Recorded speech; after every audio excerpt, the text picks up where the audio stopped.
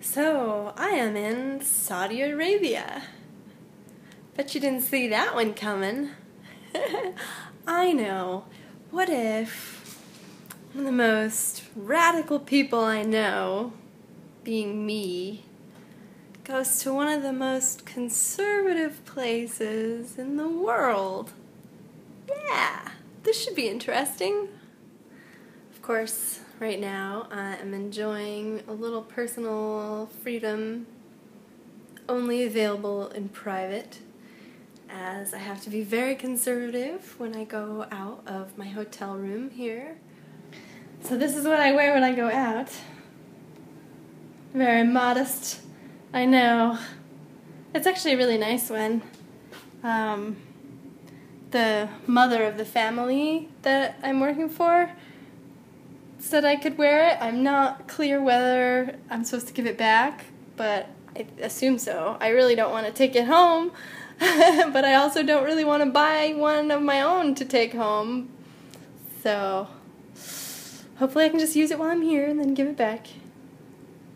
So far it's been a bit of a tricky adjustment. Of course, some of it is just getting used to the physical changes in the time and food and water, and I kind of made the mistake of filling up my water bottle when I was in Germany, which seemed like a good idea at the time since I really don't like drinking bottled water, but here I do drink bottled water all the time, and I have had quite a bit of digestive unrest.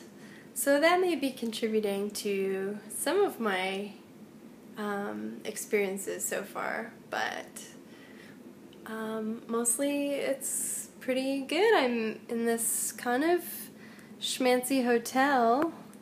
This is the black robe I have to wear when I go out. It's called an abaya. Otherwise, pretty simple, nondescript hotel room. I thought at first that it was pretty fancy schmancy, and it comes with a rug for praying 5 times a day. But actually the water isn't very hot, and the thermostat doesn't seem to work very well, so I'm either really hot or really cold almost all the time, and it's starting to drive me crazy. I'm also not sleeping very well, which I thought was the jet lag, but now that it's been a week, I'm thinking that maybe it's because I'm really not doing a lot of exercise, so my body is just not tired. Oh well. And these dreams go on when I close my eyes.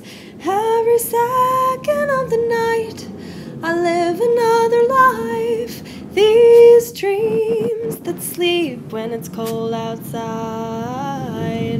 Every moment I'm awake, the further I'm away.